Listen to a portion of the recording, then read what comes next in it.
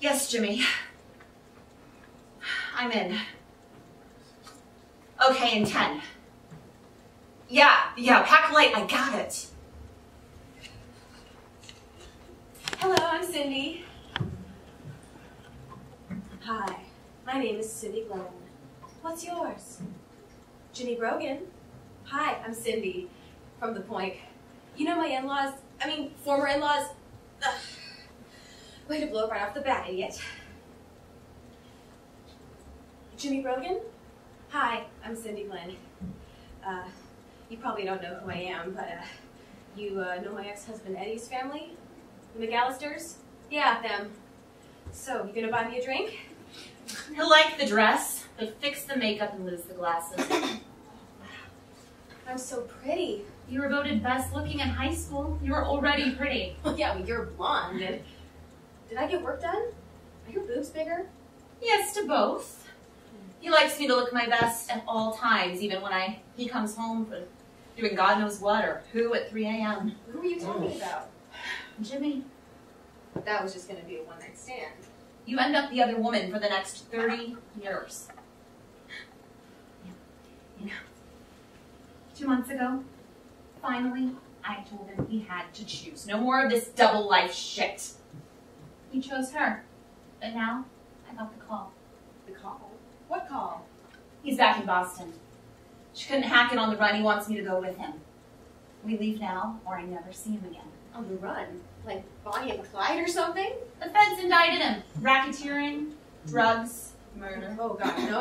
I can't end up with someone like that. Oh, cut the goody two-shoes crap. You always liked the bad boys. Like your ex-husband, Eddie. Yeah, twin sisters who married brothers from down the street. Sounded cute at the time. But he told me he loved me. No one else ever had.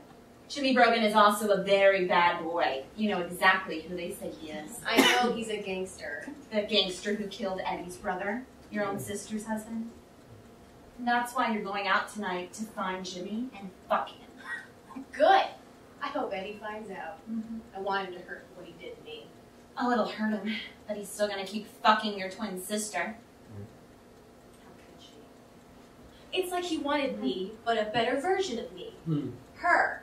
They fall in love and stay together for years. Fucking bitch. I will never forgive her. Yes, you will. In time.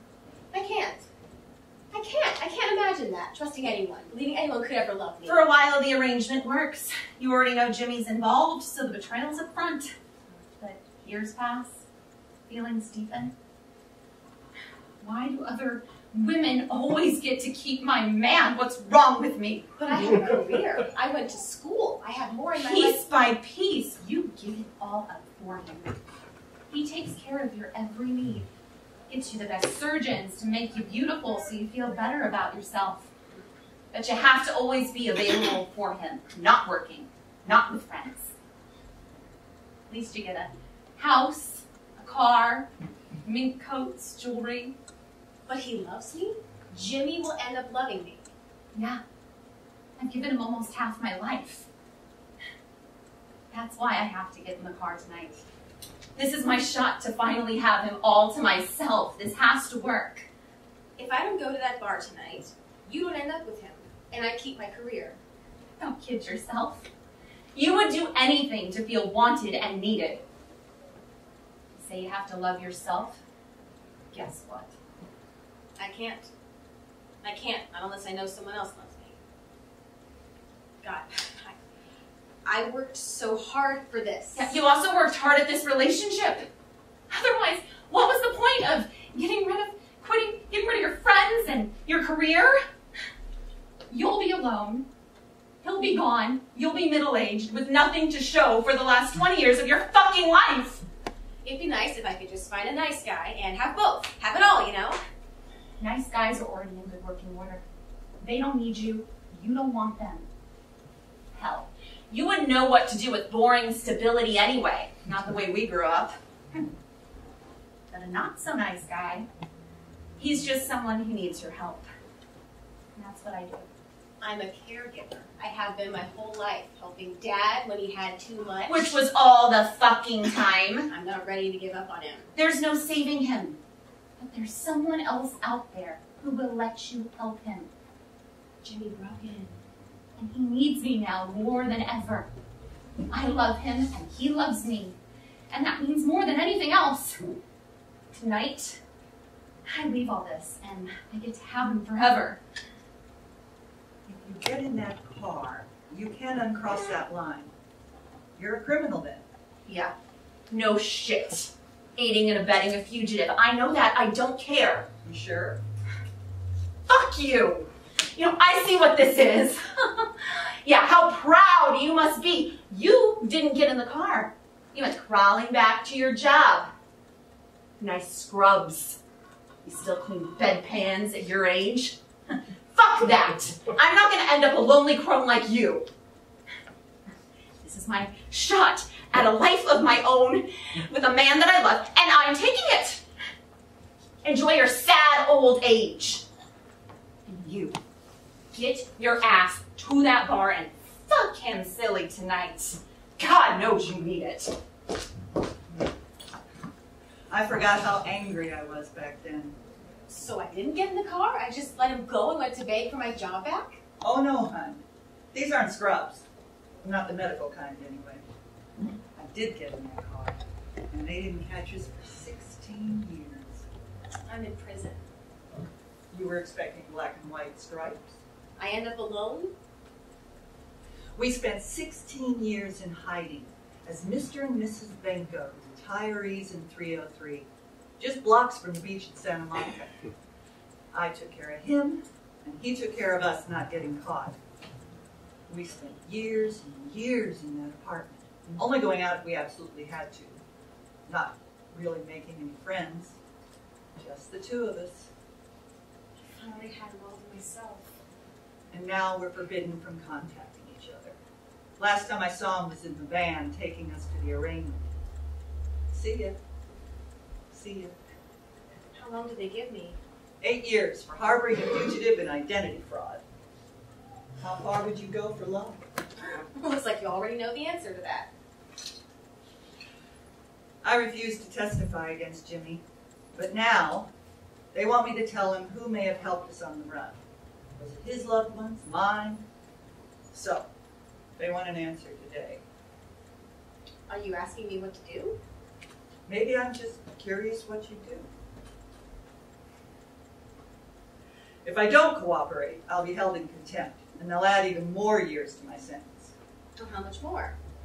Lawyer thinks I could end up doing almost as much as the hitman the feds got to rat on Jimmy. He got 12 years for 20 murders. That's not even a year per kill. What the fuck? Who did I hurt? Those families crying for the camera, they blame me for not turning in Jimmy. Did they betray their loved ones? Am I a bad person? Is that who I really am? What's being a good girl got you so far, Mrs. McAllister? If they add more years for contempt, I'll be 70 before I get out. I could die in this place. But growing up, Southie don't rat. I mean, that's what they told us, right? The Irish hated informer. And yet they're all turning on each other now. How much does he really love me? I need to know if it's true or just in my head. The lawyer snuck me this. Jimmy's been writing letters to people. They end up in the papers. Now the whole world knows. Cynthia sacrificed her future for me. I'd give my life to free her. We have been together for almost 40 years. By the time we met, it was too late. I was in too deep, had done too much to even consider an honest way of life. But our last 16 years on the run were the best days of both our lives. She changed my life. She did what all the cops, prisons, and courts couldn't. Got me to live crime-free for 16 years. For this, they should give her a medal. I never loved anyone like I do her. Never loved anyone like I do her. Not any other woman. Me. I changed him. Best days of both of our lives. A love like that, I'd give anything. God, I would. I couldn't betray that. Me neither.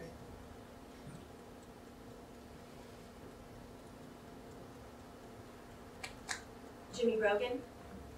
Hi, I'm Cindy Glenn. You probably don't know who I am, but you know my ex-husband Eddie's family? The McAllisters? Yeah, them. So you gonna buy me a drink?